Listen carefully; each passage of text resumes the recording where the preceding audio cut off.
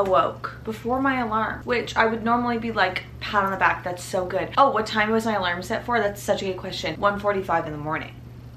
So I think the answer is really more, did you sleep? Which, like, you know when you have to go to an airport and you're like kind of not asleep, you're like listening in your asleepness, like just like no good sleep, no productive sleep being done because you're scared your alarm's not gonna go off, you're gonna miss your flight, you're just like stressed about something. That's how I was all last night. I went to bed at 8 p.m. I don't think I ever slept, which is the worst possible way that I could start this video. And now I have to stay up for 24 hours. I was supposed to film this yesterday. That was my plan. So I went to bed, got my little butt to bed at 7 p.m. 7 p.m. 2 nights in a row. Like a toddler. I love that for me. And I woke up and I was like, oh my alarm has not gone off yet. I can keep sleeping. I hope it's like at least 1. Like I can get like another good hour. No, 5 o'clock in the morning and I scroll through my notifications and I get like a notification that's as small as a text that's like alarm 3 hours ago. Sorry. You clearly know if you're looking at the title of this anywhere, I have the memory of a goldfish because I must. That's the only answer. I must have the memory of a goldfish if I am attempting to do this again, because I did this, what, last month? Hell on earth. So hard. I was in the most depressive mood the next few days after that lack of sleep. However, I hate to fail. And like I said, you know how women forget the pain of childbirth so that they give childbirth again, like it's something your brain does? I feel like that's something that my brain was programmed to do with 24-hour reading challenges. Obviously to a lesser scale, obviously. However, memory of a goldfish, that must be the only answer if I'm attempting this again. We are going to attempt to read for 24 hours straight. Caveat, attempt. Keyword attempt. I'm competitive. I'm gonna try really damn hard because the truth is I'm not gonna not try again if I fail again. So let's just not fail, okay? I'm looking at me. Let's just not fail.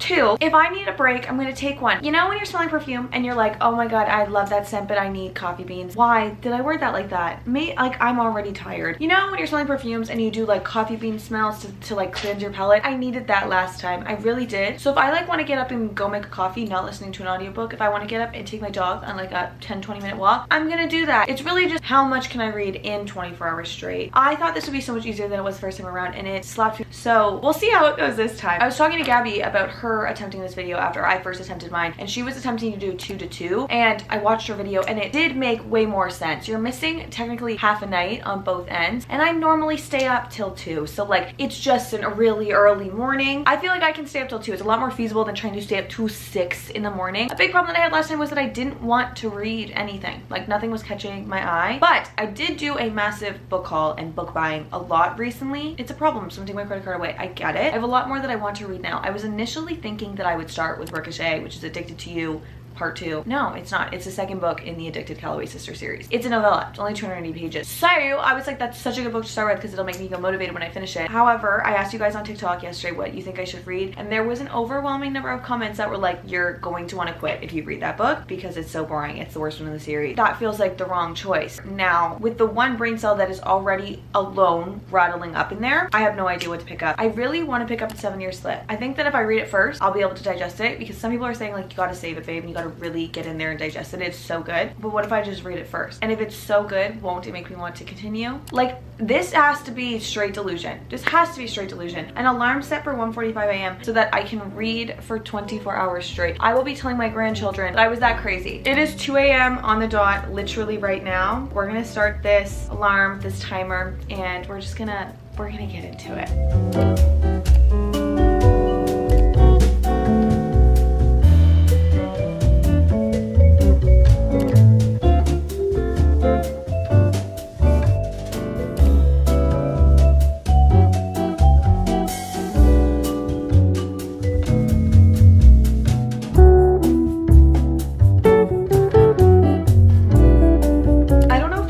Is just like exceptionally poetic and beautiful, or if it's the Taylor Swift on the 7 Year Slip playlist that is already playing, or it could be the fact that I'm already delusionally tired. All totally valid reasons. The writing in this is already, I feel prickles in my eyes. Like I already feel like I'm gonna cry. The way that she is describing things in this and describing people and feelings in this, 10 pages in, I'm already emotional.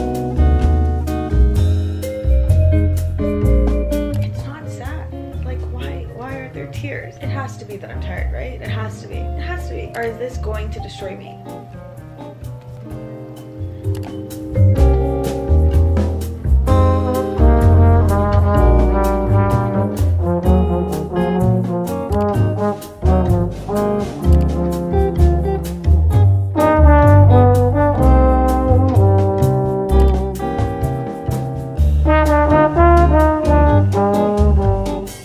time is currently 5:10 in the morning, which means that I've been reading for just over 3 hours. Definitely reading very slow. I think I'm just over 100 pages in, 120 on the dot, and I feel like I am really battling sleep, not because of this book, but because crying always makes me so goddamn tired, and this book is making me cry so much. Honestly, sometimes I get very, I don't know if self-conscious is the right word, but like self-aware of how maybe weird it is, how emotionally invested and how big I feel things reading books. Like sometimes I feel like I'm a crazy person. Like what is wrong with my brain that these fictional characters and like these made-up words are like leaving such an imprint on me? And then when I take a step back, I'm always like, that is why I love this so much. That is why I feel so grateful to be able to do this as much as I'm doing it. Of course there's bad books in the world, and of course there's books that I like meh, don't really do anything for me, but finding books like this that make me feel feelings that this book and a lot of others have made me feel just feels like such a snapshot in time. It's also why I love annotating so much, because I feel like I can look back in moments and like remember what I was feeling or like what I thought in the moment and like what they meant to me in the moment. I'm rambling. Truth be told,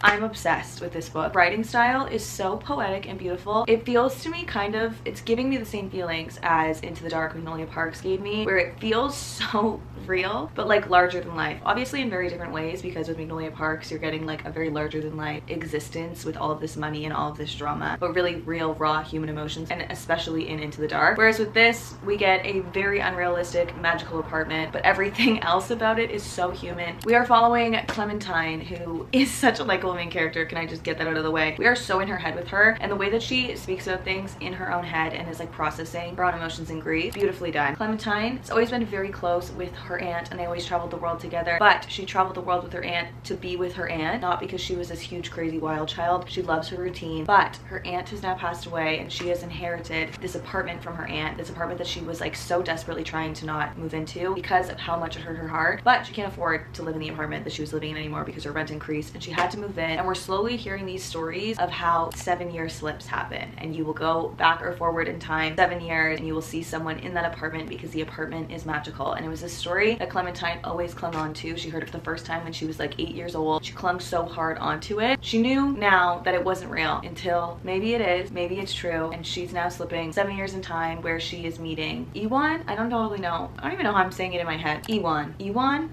that name. And he has just moved to New York. His mother is really good friends with her aunt, so he was subletting the apartment for the summer. And because it's 7 years ago in his time zone, in his time period, it is Clementine and her aunt on their very first trip ever. There's something so La La Land about it. Like, you know how it's like so romanticized, for lack of a better word? Like I feel like the little nuances and the little things that her aunt keeps reminding her: chase the moon, find a job that gives you passion, fall in love, if you're lost in a city you call your home, be a tourist. Just so many little isms and little comments that just like in writing feel so romantic. I feel very lost in this story. I'm like gonna cry. It's like 50% because I'm loving this so much. I'm so glad that I picked this up first, and partially because I'm fucking exhausted. All in all, amazing reading experience. If there's anything that you can learn about me from watching any of my videos, it is that I love to cry and I love to feel emotion. This is like my bread and butter. Books that make me just feel like melancholic. Oh my god, I want to like give my mom a hug, or like I need to buy my best friend flowers for no reason, because that's how I want to make people feel. How this book makes me feel, it makes me happy. See, like that, maybe there's something wrong with my head. Maybe I am too emotional, but who am I hurting? So that's fine.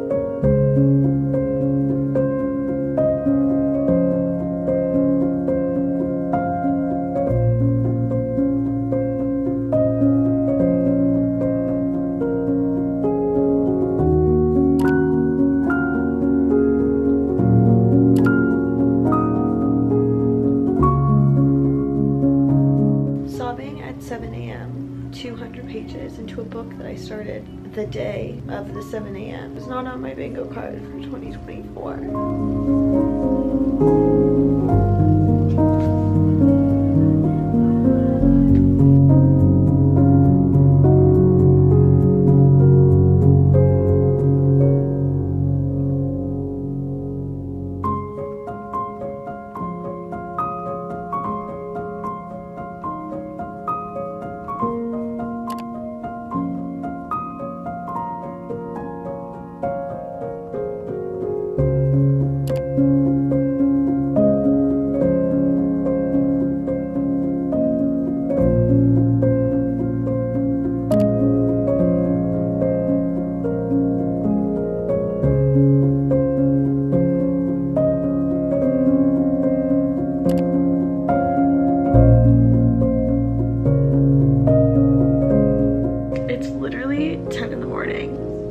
To everyone who told me to read this, I love you and I'm so mad at you.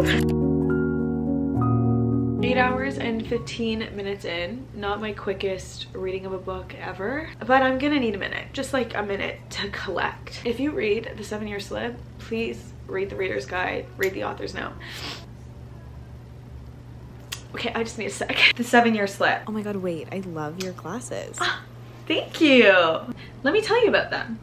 Huge thank you to Pair Eyewear for sponsoring this video. If you guys have literally ever seen a video on my channel in the history of time ever, then you have seen some variation of these glasses on my face before. Because even though I like to pretend that I don't need glasses to read, I do. I definitely do. And these glasses are so good that not only do I have them, my mom, my dad, my aunt, my best friend, my roommate, and my boyfriend all have them. I got the whole family hooked on them, okay? And there's a reason that I love them so much. Basically how it works is you go on the website and you can pick like a base frame, which by the way, you can try them on the website with a virtual try-on from the comfort of your own bed. You know what you can't do from the comfort of your own bed? Go out in public and try glasses on. You can't do that in the comfort of your own bed. Being able to do anything from the comfort of your own bed, but especially trying on something that is gonna be on your face all the time and you really want to look good, it's the best thing ever. They have a bunch of base frames for you to choose between, a bunch of base colors for you to choose between, but really what makes Pair my favorite thing in the entire world is not only can you get one pair of glasses, you can get multiple pairs of glasses. You heard that right. You can also get sunglasses. I quite literally have a top frame for every single situation, every single outfit that you could think of. I have a top frame for, because there's nothing better than making your glasses functional, and it makes you want to wear them more. You knew I had to get a red to match the hair. So whether you're looking for a new, very functional prescription pair of glasses, or even just blue light blockers, Pair's got you covered, and they've got you covered fashionably. And you guys can even use Madison Kate 15 to get 15% off of their website. I literally love these glasses so much, I cannot put it into words. Pair, I love you. You make my life so much better. And on that note, let's go read some books. I am gonna leave all of my like official ratings and reviews at the very end of the video. I feel like I've realized that if I rate things in the moment, I always end up regretting them. Like I feel like I need to sit on and think on my ratings. I mean, it's not that serious, but I feel like I have to. However, I will give quick thoughts. My initial thought when I put this down was to pick up the camera and go, oh my god, this is definitely one of my new favorite books ever. And then I always get this like sneaking feeling in the back of my head where I'm like, you need to stop calling so many books your favorite book. You need to stop being such like a quote unquote easy rater, because you guys aren't going to trust my opinions as much if I'm loving so many books. But if a book makes me feel the way that this book made me feel, like it's a favorite book. It is a favorite book. I would be shocked if I woke up tomorrow morning and thought this was anything less than 5 stars. The story, the writing, the relationship, the talks of grief, everything in this like executed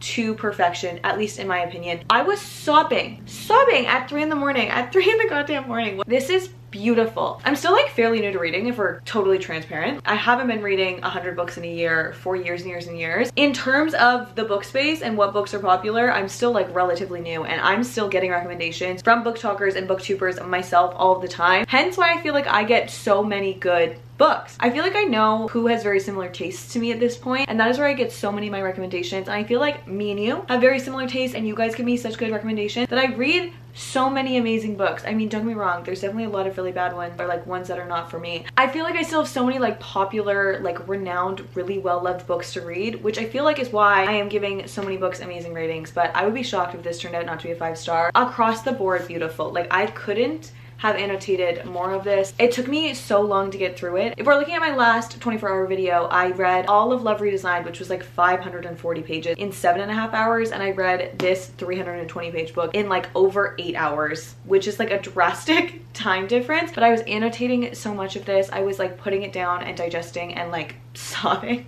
to this. I've already called my mother. She said that I was an adorable little bean because I was sobbing to her about how I felt about a book. She gets it. She reads too. Every time she sees it, she's still like, it's like my little baby girl. But I told her the first thing that I'm gonna do when I go home tomorrow is give this to her, and I'm gonna give her a pen, and I want her to annotate what she feels like she wants to annotate in this as well. This was beautiful. Like so well done. And I feel like now I'm gonna go down the pipeline where I'm like, now I need to read The Dead Romantics, and then I'm not gonna like it as much because it seems like everybody does not like The Dead Romantics as much, but they want more Ashley Poston, so they read it and then they're disappointed. So I feel like that's just in my destiny. I'm gonna go down that rabbit hole as well because no one was lying. I haven't cried and like felt in a standalone, I don't think ever, but like in a book in general since Into the Dark, and before that I don't know a book that's made me cry this much. It is 11 a.m. now. Been up since 2 in the morning. Oh my god, what is going on? I will say so far this time is working out way better because I did really have a period where I was really freaking tired. Tears always make me really tired. I don't know if that's just me. But I finished the book, I got up, I walked Chance. It took a minute. I needed that minute. I really did. And I put a little bit of makeup on. I changed my outfit so that when I'm getting closer to the end, I can put pajamas on again. But if I'm not in pajamas, I won't be tired. That being said, I'm at 3 brain cells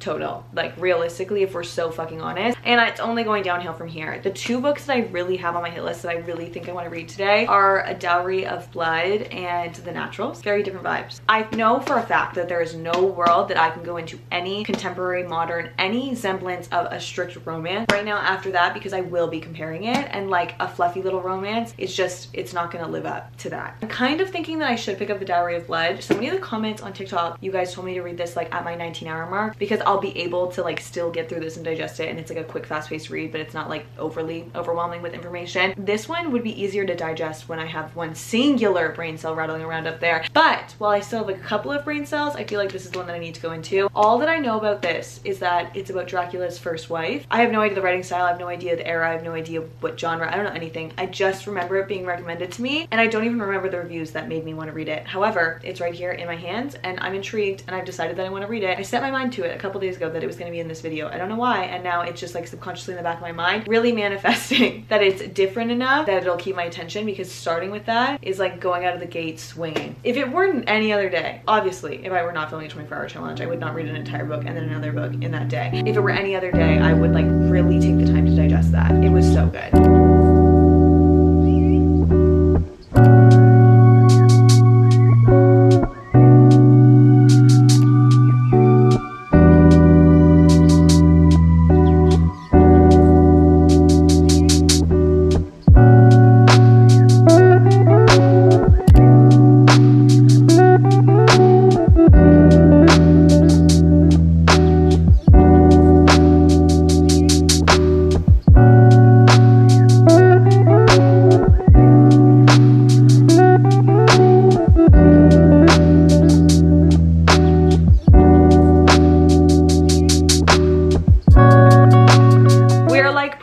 Just about to hit the halfway mark, and I am like just over halfway through this. I don't know. I have no idea. I feel like I went in having no idea what it was about, and now I'm like 150 pages of 280, so like more than halfway through it, and I still like don't totally get the point. You're gonna eat breakfast right now, right there. Okay. I feel like I honestly kind of have less of an idea what this is being halfway in. I don't know if it's just not for me. It's not bad. Don't hear me. I keep don't hear me out. Don't hear me out. You don't have to. It's your prerogative. We're dwindling down on brain cells. There's only 1 or 2 hanging around up there now. I just think it's maybe not my cup of tea. It's basically, I don't even want to call it a diary, because the whole thing in the beginning is that it's very matter of fact. It's kind of like an emotional memoir. The story of Constanta, who is assumingly Dracula's first wife. I think it says it in the preamble. It says it somewhere, seeing that it is a Dracula story, but she won't call him by his name in this. It's just my lord, my liege, that kind of vibe. Really beautiful writing. Don't get me wrong. The writing is really beautiful. It's poetic. It's like very easy to read. It's fine. I don't know. We'll see. We're at exactly the halfway point. I realized I was reading very slow. I am getting tired. I'm not gonna lie to anyone. That's a Red Bull right there, hoping it revives me. Like, it's good. I'm honestly kind of at a loss for words. I have no idea why. We'll see.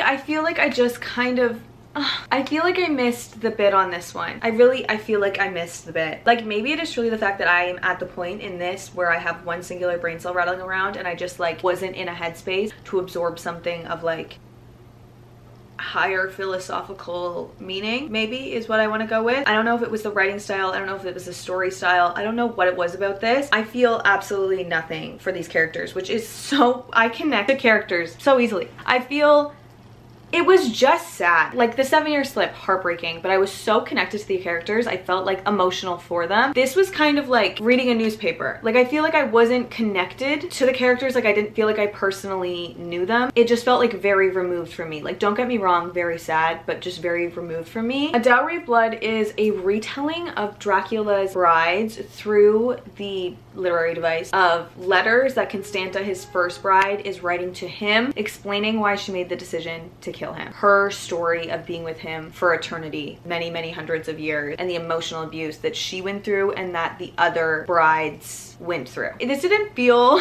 like a vampire story. It felt like a heartbreaking memoir through the lens of a very abused vampire who happened to live hundreds and hundreds of years with her abuser. Like I understand the message of this, I just didn't feel connected to it at all. I hate talking poorly about books. Like I understand why people would love this. I understand that the writing was very beautiful and that it was well executed. I just didn't connect to it at all. It felt to me like I was reading something for school. It's not bad. I'm not saying it is bad in any way, shape, or form. I just don't think it was for me. Like it made me feel sad, but like not because I felt attached to them, but just like overall sad. Like it didn't make me want to cry for them. It made me depressed. I feel like I really might have missed the bit on this one. Like if this is your favorite book ever, let me know why. I'm really curious because I feel like I missed something about this because it just did not resonate with me at all. I hate saying that. It feels like a fever dream. I have no recollection of what I just read. Like nothing about it stuck with me. Like I just felt like I was reading words on paper. Like I didn't feel connected to it at all. On another note, we are almost 14 hours into this, which means I have 10 hours left. That feels like not a lot of time, but also so much. I think 2 to 2 was the right choice. I'm debating between these two now because I definitely want to go into the naturals, but I also just got Swift and Saddled by Lila Sage in the mail and I read Done and Dusted last week and I feel like very in this world and I'm excited to read about their story, but I also really want to go into this. I'm very conflicted on what I think I should do. I feel like with the amount of time I have left, I'm gonna do like 1.75. They're both like right on the dot, 300 pages for the most part. How long is this one? Oh my god, it's 300 on the dot, and I think this one's also 300 on the dot. I'm gonna take like 5 minutes to like cleanse my palate a little bit. I want to love it. I really want to love it, and I'm kicking myself for having not connected to it. Like maybe if I read it at a different time, I would have connected to it. I just like, I feel like I'm in the wrong for not having connected to it. I'll be back. We'll see which one I decide with, and then we'll continue on with the second half of our day. We're making pretty good progress. I'm not like exhausted, so that's good.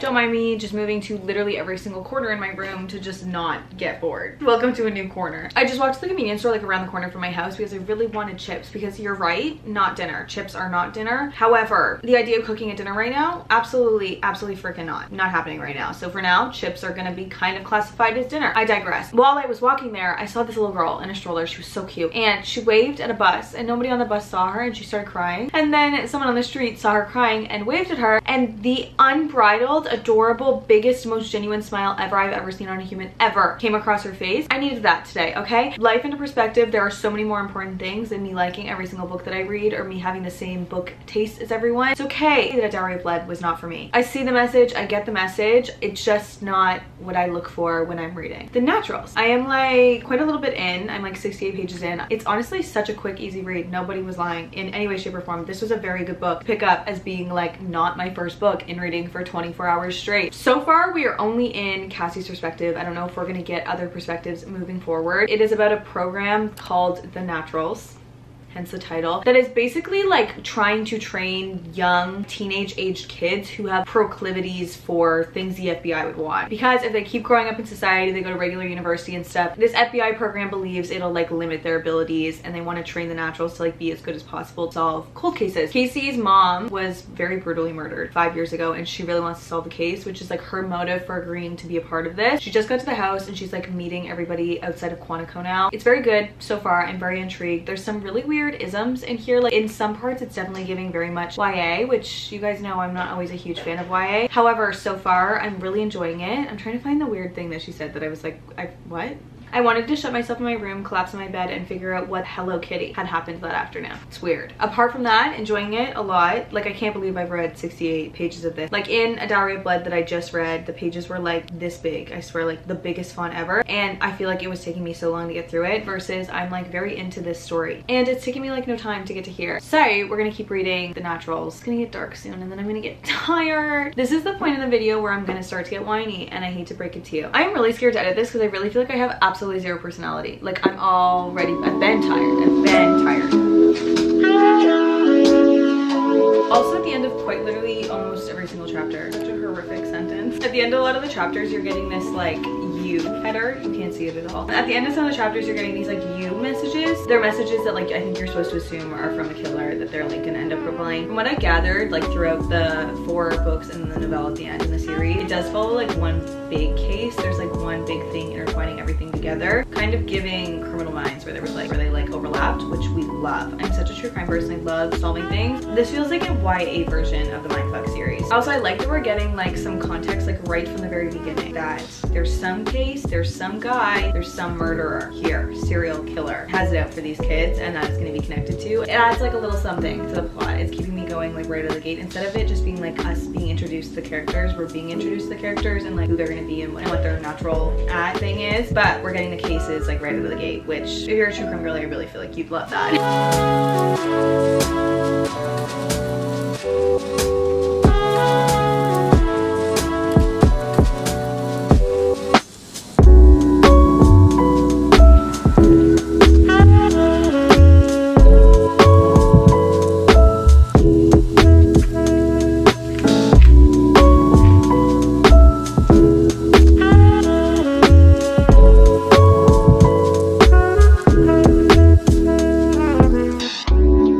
Staring at my bookshelves for an embarrassing amount of time. Embarrassing amount of time trying to decide what to read next. I have quite literally no ideas where I should go from here. The Naturals by Jennifer Lynn Barnes. This is my very first Jennifer Lynn Barnes ever, and I'm so pleasantly surprised. I still feel like I have no desire to read The Inheritance Game. I feel like I'm good to not, right? I don't know. However, this was so good. YA though, it's kind of graphic. Like, I enjoyed this as much as I enjoy my true crime podcast. This was so good. I guess some of the twists, I write like little notes in thrillers. You definitely can't tell when I think that they're like clues. I guess some of them right. The twists that I did guess right twisted harder than I could have anticipated. Really well done. And no one was lying. This was the quickest. Don't get the time confused because this was the most breaks that I took. I definitely took some like staring at the wall, prolonged breaks, and I definitely looked at my phone. Yeah, I'm burning out. What do you expect from me? I'm just like holding on at this point. This is the fastest to read without a shadow of a doubt, and it was not the shortest. I'm very much so thinking of just going into the Killer Instinct now because I feel like I'm in this world. The font, so much smaller. Kind of feels discouraging. I have like 4 and a bit hours left, 4 and some change. I don't know why I just said that. We're at 19 hours and 15 minutes. I'm not like that burnt out. I mean I am, but like I'm gonna do it. I have the confidence that I had 6 hours in last time. But then also part of me is like, just read Swift and Saddle because it's like such an easy, quick 280 pages. Like I actually might finish it in the time. But like really a 4-hour sprint, if I don't buckle down, can I read 400 pages an hour? The math is not mathing. This is my thought process. I mean, at this point, you can't do anything about it. I'll have already decided I could actually finish this in the 4 hours. I really could. 280 pages. And then this is 340 pages. If it was this font, for freaking sure. Just for reference, okay? This is the one we just read. This is the next one. Is it the exact same font? I literally stood on my bookshelves for like 10 minutes being like, there's no way that I can finish this. It's the exact same font. It's the exact same font. It is, right? Why over there in Less Lightning did it look dramatically smaller? Okay, we're gonna do the Killer Instinct then. I feel like this video is just tons of dramatic pauses, but I'm not dramatic pausing. I'm just really that last brain cell rattling up in there trying to get anything done.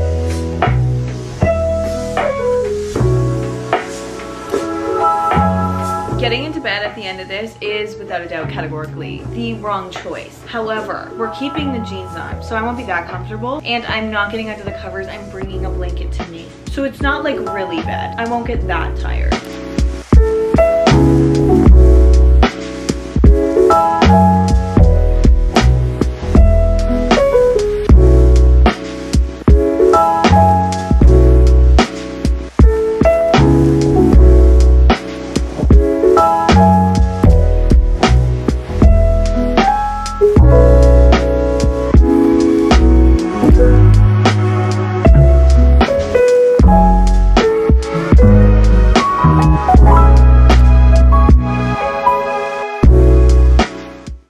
seriousness, I feel like I'm the one that's most shocked that we made it here. You can't see my clock. That we made it here to 2 in the morning. I did the 24 hours. I did it. I will say, since I last talked to you, not tons of progress. A lot of staring at the wall and like willing my eyes to stay open. Not tons of progress. Killer Instinct, however, is already better than the Naturals. Like, I already feel like we're getting so much more found families. I'm gonna go to bed and we can talk about this in the morning. How's that sound? I feel like my eyeballs aren't working. That last brain cell, we're putting her to sleep. Okay, good morning. We are back. It is the next day now. The reviews, the ratings are in. I've had some time to sit on and think about these, or not think about some of them at all. So it is time to recap the 24 hours, because you know what? You know what we did? We freaking did it. I did it. 24 hours straight. I will not lie to absolutely anybody involved. 1 a.m. really hanging on by a thread. I kept picking up my phone, because you know how your phone light wakes you up, so I do like 5 minutes staring at my phone and then 5 minutes reading. I feel like really if we crunched it down, I could have finished the 4th book in that 4 hours. I was reading at a snail's pace, which gave me the thought. I'm kind of thinking, let me know if you guys think this is a good idea or not. I'm thinking of doing and actually reading for 24 hours, because I've read about the same in the last 24 hour span, and like, let's be freaking real. Brain power desolate, not much going on. So I'm kind of curious to see how much I actually can read in 24 hours. Setting an alarm for 24 hours. Every time I sit down to read, get the alarm, like read for a total of 24 hours and see how much the number changes, because I know that when I'm tired, I'm reading at a snail's pace, and I'm so curious to see like how fast I actually read in 24 hours when it's 24 hours. The numbers are in. We read a total of 1,109 pages in the 24 hours, which is so many pages. It's incomparable to me that I flipped the page 1,109 times yesterday. We're gonna do some ratings, we're gonna do some reviews, starting with The 7-Year Slip, the book that started it all. You guys, I said yesterday there's no world. I would be so surprised if I woke up in the morning and it wasn't a 5-star read. It's 6 stars. It's a 6-star read. It is, I want to go so far to say, it's like top 3-4 reads of my entire life. This is,